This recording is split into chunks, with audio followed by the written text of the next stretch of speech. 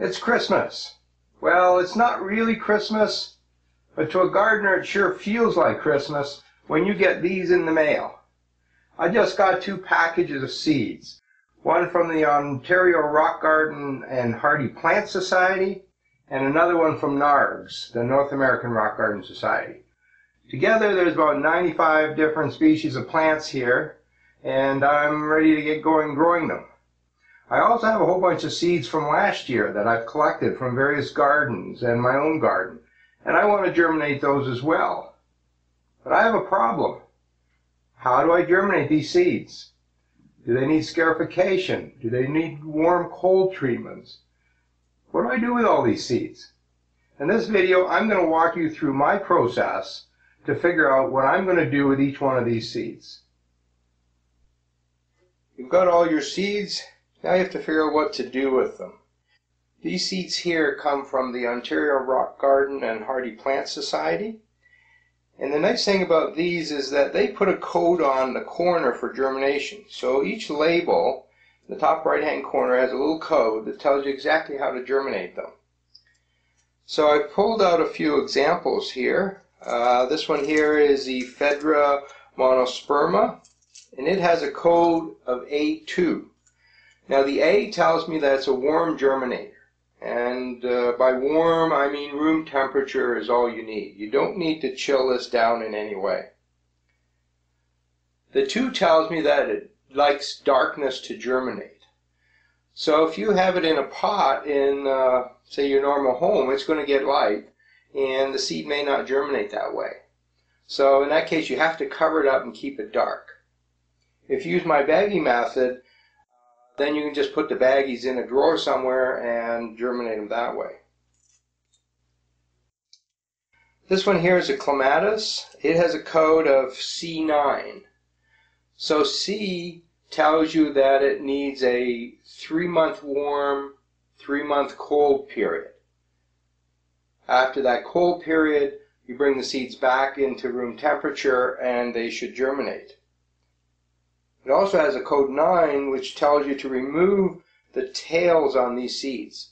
Clematis have these little furry, fuzzy tails on them, very much like a dandelion seed.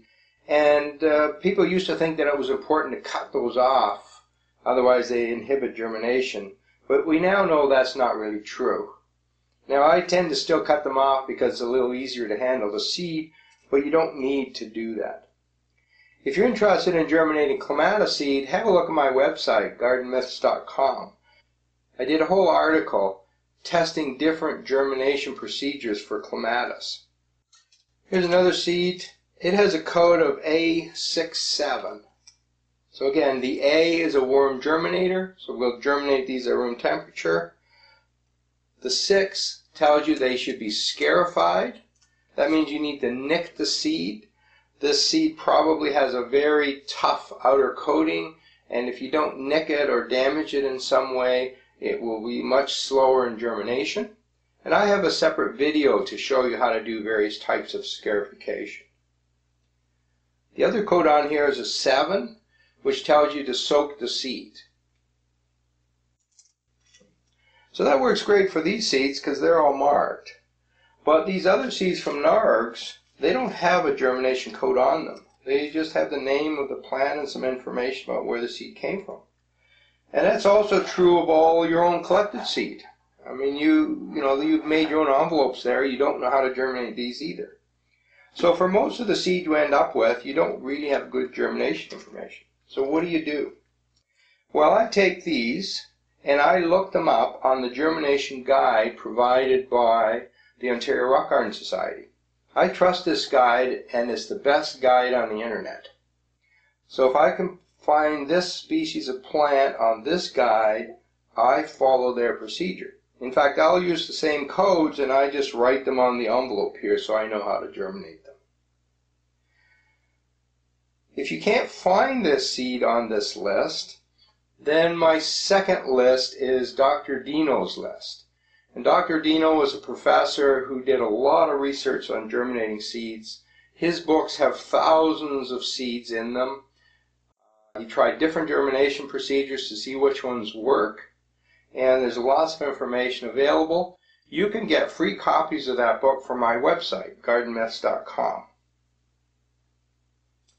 Now, sometimes you'll have an odd seed and it's not on either of those lists. Then what do you do? Well, I kind of follow two options. I either try germinating them warm. The reason for that is that most seed germinates warm. So out of all of these seeds, probably 60–65% of them are warm germinators. So if I try warm germination, there's a good chance that will work. The other option is I try a cold-warm cycle. A lot of these seeds go through a winter period, and in nature they get a cold period before they get warm. So I'll give them 3 months cold and then 3 months warm and see if that works. So now I know how to germinate them and I know how to process the seeds. My favorite method is one of two. I either use the baggie method or I use my method for small seeds. And I have videos on both of those methods and I'll provide links at the end of this video. Any seed that is a fair size, that's not dust-like, I will use the baggie method. It's the easiest method. I can store a lot of different kinds of seeds in a small space. It's very easy to see the seed, to see if they've germinated. I can move them from my fridge to the room and back again, so cycling is very easy. Trying to do that with 100 pots is a nightmare. Doing them in baggies works really well. But some seed, like this one, you won't be able to see this in the camera, but this seed is dust-like. It's extremely small. I either do them in the baggie method, and that method works, or I direct sow on into a pot. And it really depends on how easy I think the seed is to germinate. If it's fairly easy, like this is a campanula, most of them germinate quite easily. It's a warm germinator, so I expect in a few weeks it will germinate. I'll do that in a pot. If I think it's going to be difficult to germinate, I probably will go with the baggie method, because then I can give it various warm-cold cycles much easier than pots.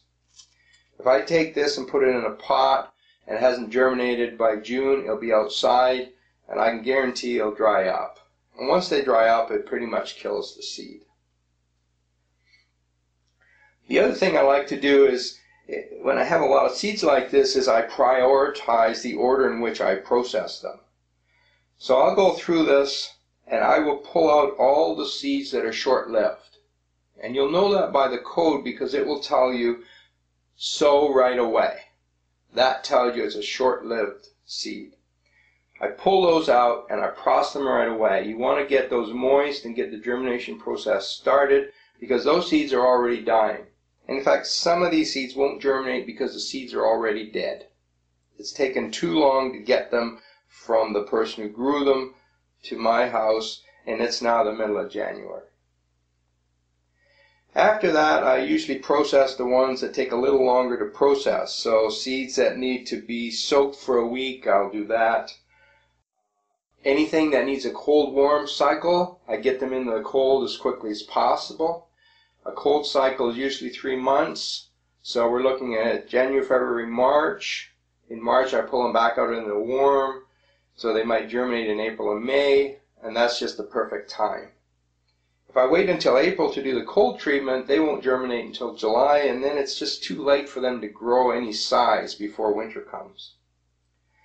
The last seeds I process are usually the warm germinators because they usually germinate fairly quickly.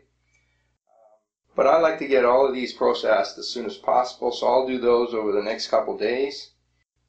Depending on the type of seed you get, you can pick easier germinating seeds or more difficult ones. I'm now growing a lot of things that are more difficult, but out of these 100 seeds here, I expect to germinate about 65 to 70% of them within the first year.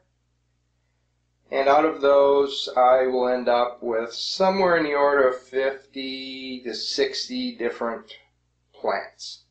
I always lose a few plants in the process, so things might germinate but not grow well and they die. So you can expect about a 50% success rate.